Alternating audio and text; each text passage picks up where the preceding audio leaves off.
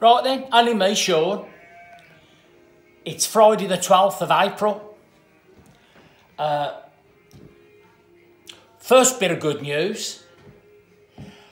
I've had the engineer out this morning who's fitting an external antenna on my for my internet. So, all being well, the internet is all singing, all dancing. So happy days. It's not coming down the telephone line, it's coming out the sky. Through the airwaves. 4G. So, second bit of good news, let me turn you around. Now the workbench is a bit of a mess because I just need to put my glass on for this. The workbench is a bit of a mess, but you'll see I've wired in my double switched metal clad double sockets with some 20mm galvanised conduit clips. Let me shut this. Another one there. And another one down there. Now look, just let me take you around here. What I've done is, because I've got a carry on doing the wiring, but not today, because I don't know where all the sockets are going, I'm going to... hang on. Just let me turn John Lennon off. That'll do. Sorry, John, but you know. Right, so what I've done, I've got all these cables here, that the old switches. So I've just found the ring main. Yeah. And I've just put it into this... weatherproof box, put the proper stuffing glands on, they're nice and tight. So that's just a temporary power supply. That box will eventually be changed for a double weatherproof plug socket. So let me take you back in the shed of dreams. So I've already tested it, but as you can see, I've got my battery chargers on. But a good little gadget is one of these plug testers, yeah?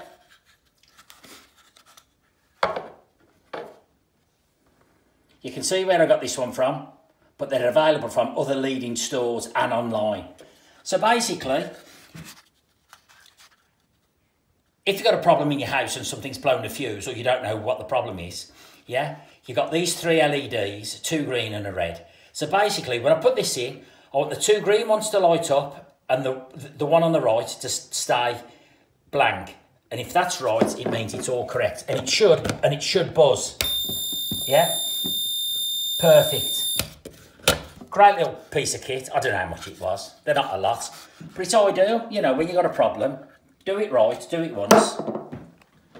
And that's it. So yeah. So I've got these 3 double plug sockets in now. So I've got my workbench in. Let me stand back. Let's get a view from the dark end. So, bench is in, windows in, 3 double plug sockets on the back of that bench. Happy days. I've also, as promised, I've cut some timbers and I've put a little reveal around the side of this window on a bit of OSB. So that's good enough for me now. So I'm just going to go and get the kettle on and then I'm going to get my, can't see from here, but going to see all the smudges on the glass. Yeah, that's no good. So I'm going to go and get my I'm going to clean that glass now. So yeah, happy days. So the lights are in. I've got plenty of power in here. So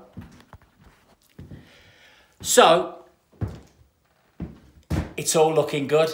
And Sean is a happy boy because it's Friday. You know what Friday means? Means Adele's coming. She best bring some biscuits or some cakes because I've got none in. So yeah, let me walk you out into the sunshine. God, I've got to clear up this shed. It's a right mess. So yeah. So I'm going to have a break and then this afternoon I'm going to clear up the mess.